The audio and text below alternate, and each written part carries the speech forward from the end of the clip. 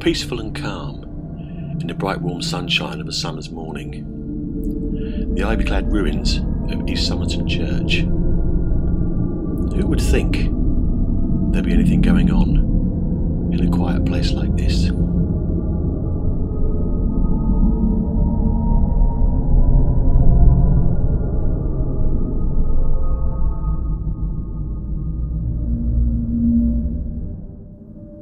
But the locals tell tales of strange goings-on, things happening in the dark of the night.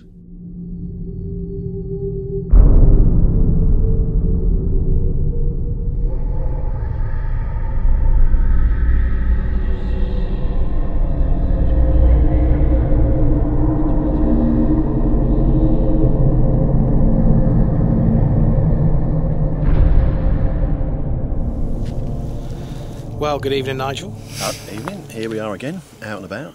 This time with our friends from the Spirit Norwich team. We've come out to St Mary's Church at East Somerton, ruined old church dating from medieval times. Went into disuse in, they think, the 17th century, which would be like 1600s.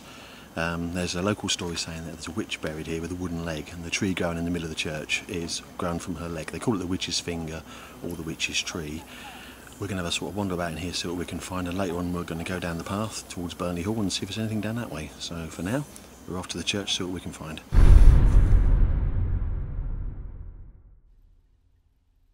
The psychics are all drawn to the tree in the centre of the church. It feels strangely calm, so Jules from the Spirit Norwich team decides to do a prayer of protection around it, just to make sure that everyone's safe.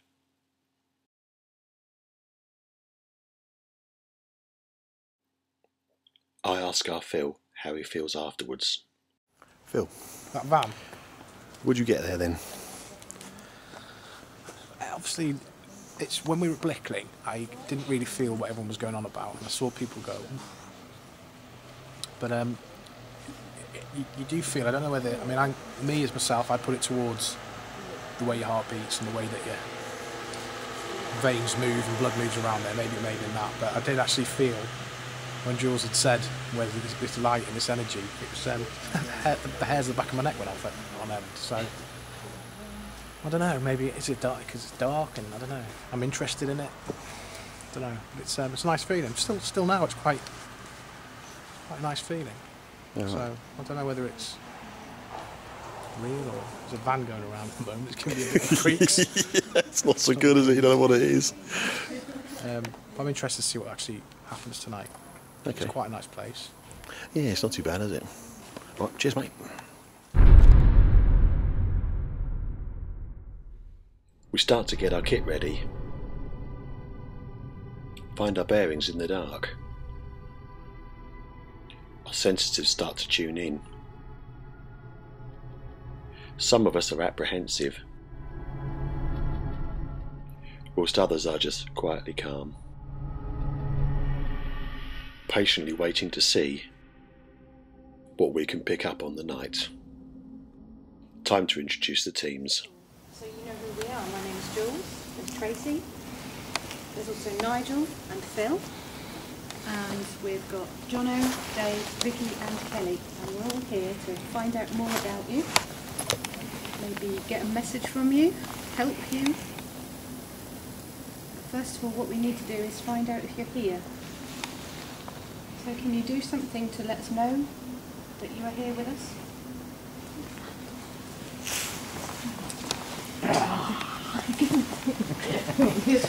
Can't see shadows.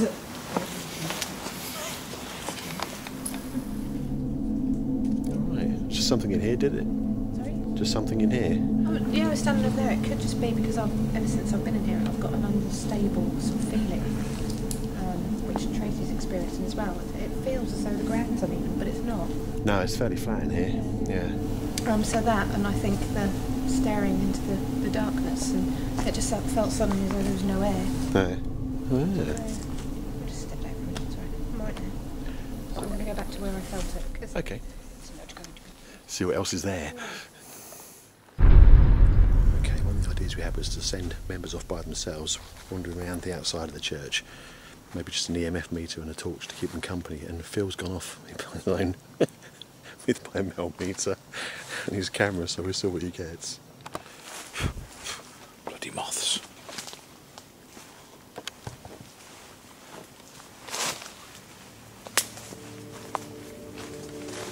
Just going up to it.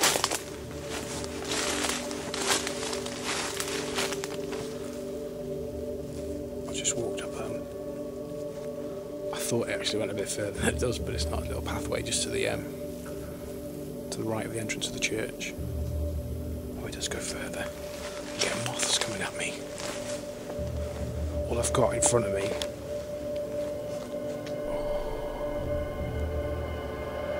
is the red light from the EMF meter. That's illuminating my way. Ooh, this is... I just heard something.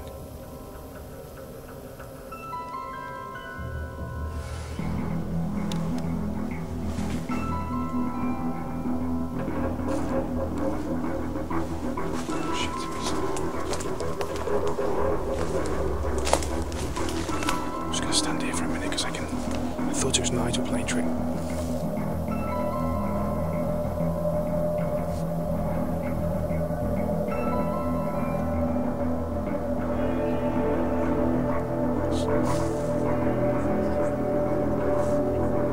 There's some debris behind me inside the church, but on the other side of the external bit.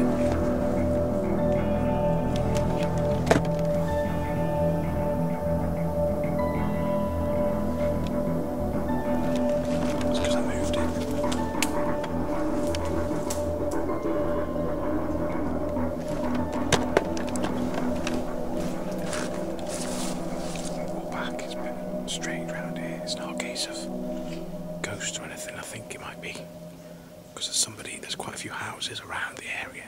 Like someone else a bit angry that we're on the land or something. So.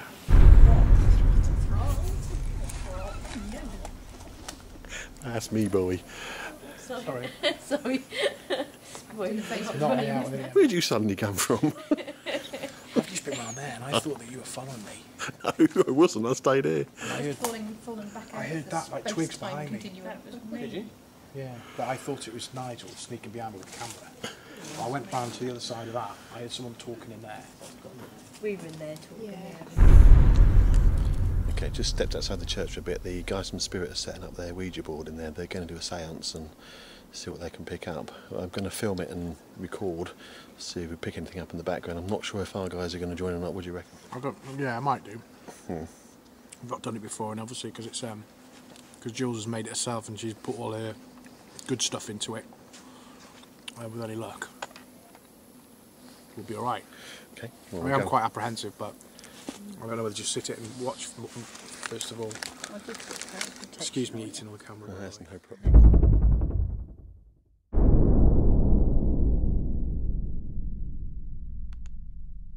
Ouija boards, introduced commercially by a certain Elijah Bond in 1890 and sold as a harmless parlour game. In 1901, William Ford took over production of the boards and coined the name Ouija. Ouija boards are still on sale today, with Hasbro currently holding the patent for them. Christian groups are against the use of the boards. They say they're a tool of Satan and can open a portal that will allow evil spirits to come through into our world. Ouija consists of a board marked with the letters of the alphabet, numbers 0 to 9, yes and no, and sometimes hello and goodbye. Participants place their fingers onto a planchette or another movable indicator, the object being that the spirits will move this towards the letters to spell out the message that they want you to receive. But be careful and don't take your fingers off the planchette. Scientists claim that the Ouija board is a hoax and put the movement down to something called ideomotor response, involuntary movements produced by the subconscious mind and transmitted to your fingers. It's not spirits, it's just all in your mind. Dangerous portal or mind tricks, you decide. Left hand on the table. You're ready and we're all comfortable to do this, yeah? Yeah. Don't know hands up to touch. Sorry? Don't know hands up to touch. No. Keep the energy on. Okay. First index finger. We're going to do an opening. Yes, we're going to just want to get the energy here first. Whatever happens throughout this, please don't take your fingers off.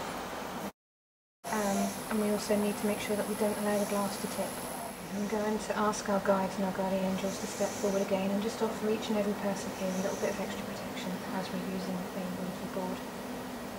I'm asking only for those spirits who work in the light to come forward. Any spirit who means us any harm is not welcome here. If there are any spirits here who wish to communicate with us, can you please try and do so now by moving this glass? We've been picking up on a male presence here this evening. Is that gentleman still with us?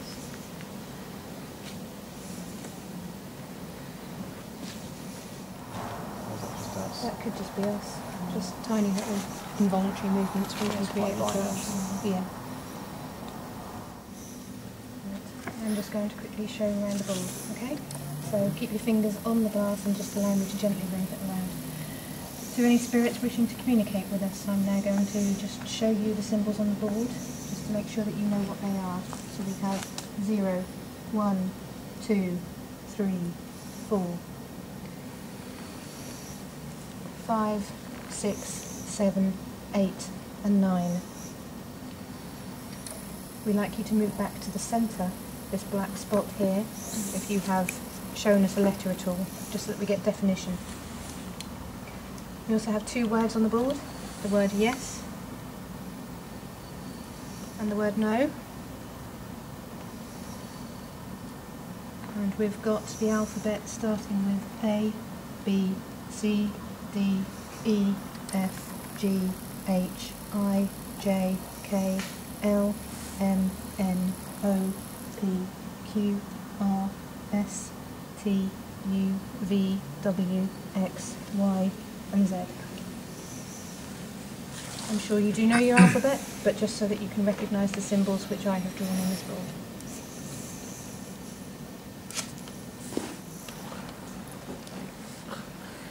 Ooh, ooh, ooh, ooh, ooh. 1, 0. 0, 4.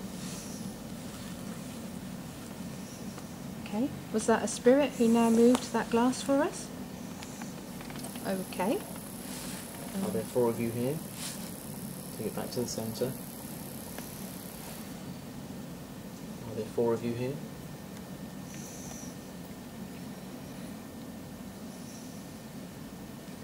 No. And we've all got very light tipped fingers? Absolutely. Yeah. Okay, so back to, could you move the glass back to the centre for us, please?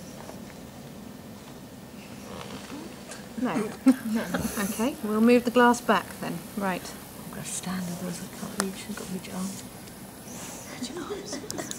Reach your arms.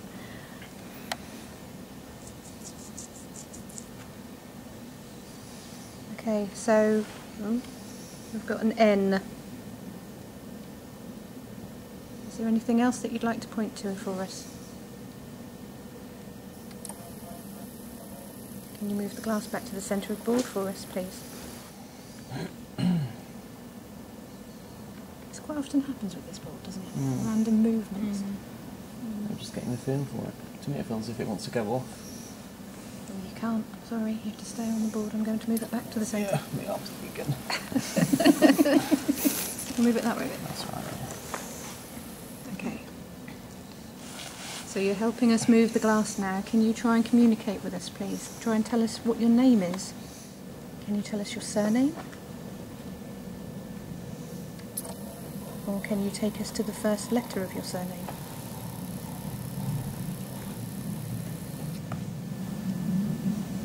Are you still here with us? Not feeling anything. Ooh. Yeah, you're still here with us. Okay, thank you.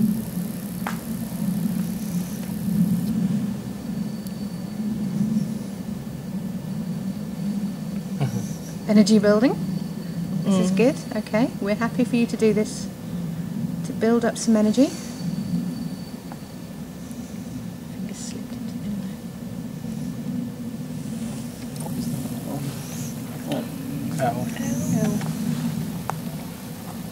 No. Was it K? N. N. N again. O. N-O. No. Okay. Can you take us to the first letter of your surname, please?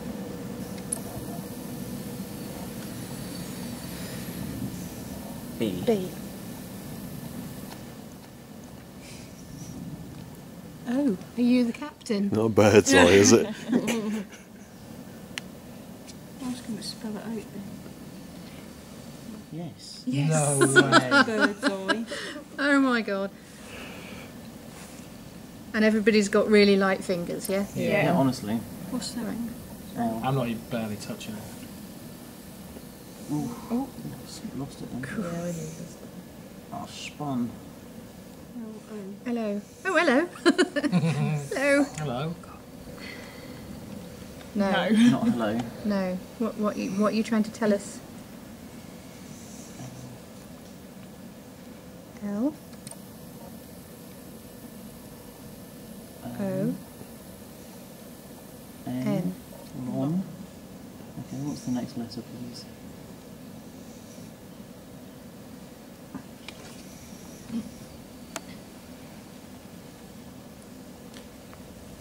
H. H. N. Random letters. Yeah. Okay, can you take the glass back to the centre? No. They're not Okay. random letters. They're not random letters. So what was that? L-O? L-O-N-H. H. N. Ron Hon. No. No. Okay. Okay. Try again. It's okay. So L. L. Well done. Yep. Next letter, please. Next letter, please. O. O. Thank you. N. N. Thank you. D. D. London. London. O. London. London. N. Is that London. correct? London. Is London correct? Yes. Thank you. Okay, so what So is it's the Captain Bird from London, because when I was walking down I said it wasn't Captain Bird's eye, it was It's Bird. Captain Bird. from London? Yes. Yes. Yeah. Well, thank Okay. you and welcome. Yes, you're very welcome here. Obviously, actually it's us who's hopefully welcome, because this is where you live anyway. Is this actually where you... Oh, can you take the glass back to the centre of the board, please?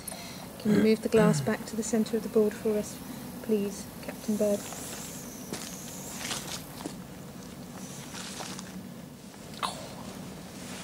I think we're going to be doing this a bit, aren't we? Yeah. Up, down, up, down. Right, I'm going to move the glass back. Okay. Right.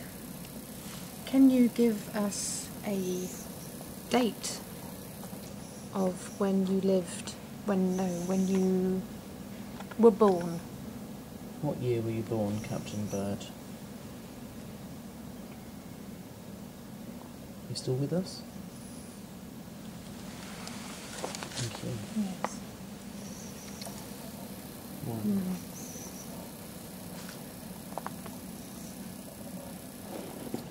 4.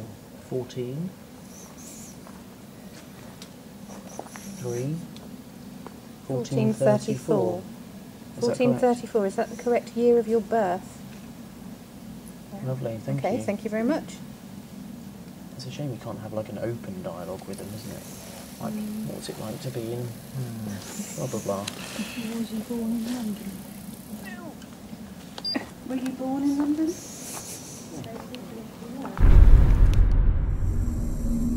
And for the rest of the session, it goes very quiet. We get a few more random letters, and not a lot else. With nothing else going on, we decide to call it a night. So the things you experienced on the night. Some of the psychics were claiming that the ground was uneven and it made them feel sick, sort of seasick, like it was moving. It's fairly flat in here. There's a little bit of unevenness, but not so much that would make you think that you were like swaying from side to side. They didn't get a bad feeling on the night. It seemed sort of quite calm. A few of them complained that they were getting head pains and pressure on their head, but you often get this sort of thing when they're concentrating quite hard, so it's not out of the ordinary really.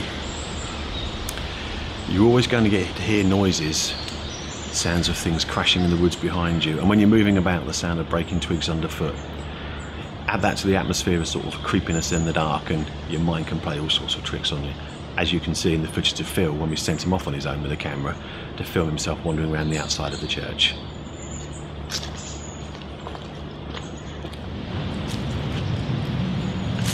And what of the energy felt on the night by the psychics around this grand old tree? Well, he's been here many a year, pulling the energy up from the ground, putting it into the air. It's not surprising they felt so calm around him. After all, he's a grand old tree.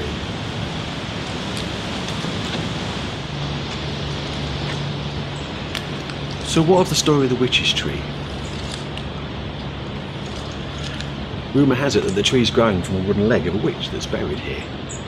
But why would you bury a witch in a church? It's all a very strange story indeed.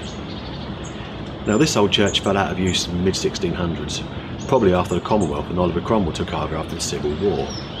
And we all know that Matthew Hopkins, the Witchfinder General, rampaged up and down the East Coast, and he did hang a number of witches in the Great Yarmouth area. I've looked through the archives and read up, and I cannot find any link whatsoever to a local witch, Matthew Hopkins, and somebody being buried in this church. So it just seems like it's another one of those old wives' tales so common out here in the country. But it all adds to the history of the place, and that's no bad thing.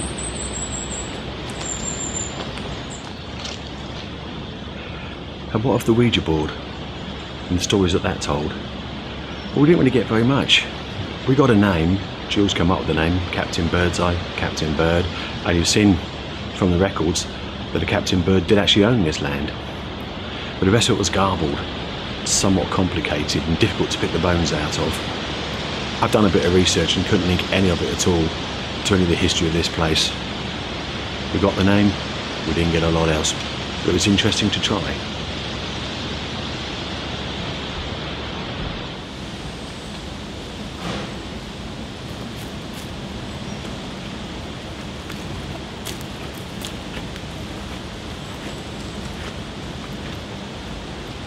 So what of the tales that locals tell? Strange symbols scraped into dirt on the church floor, the bodies of sacrificed animals. Are there some strange rituals going on here after darkness falls? Black magic, summoning demons from the pits of hell. Who knows? Would you want to be here, in the dark, when they're doing that sort of thing? Good night, everybody. Sleep well. Until next time, Out There Paranormal TV. Good night.